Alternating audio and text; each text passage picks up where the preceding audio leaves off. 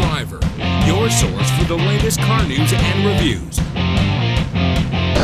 This here is the Ford Transit 250 long wheelbase. It comes in 3 engine choices.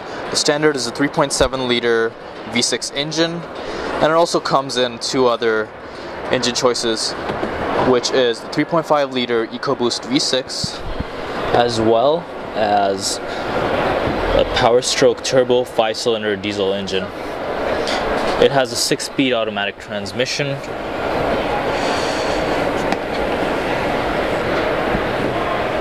and it has a load length of 14.3 inches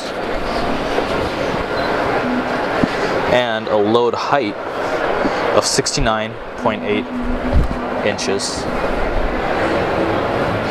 You have a high roofline, and it should compete very well with other cargo vans.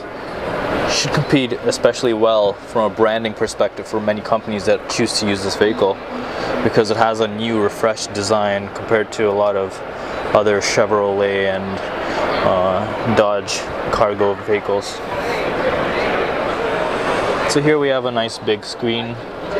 It's unclear right now what it does, but I believe it should have the navigation feature, as well as possibly Ford Sync, although this is unconfirmed.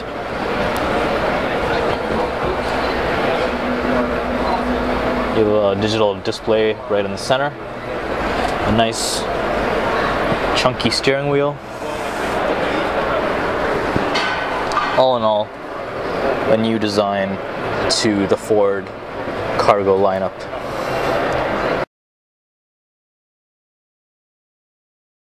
This car has been redesigned for the 2013 model year, and as you can see, the lights have changed quite a bit. The shape remains pretty much the same. 2014 Chevrolet Corvette Stingray. As you can see, a lot of changes have been made to this car.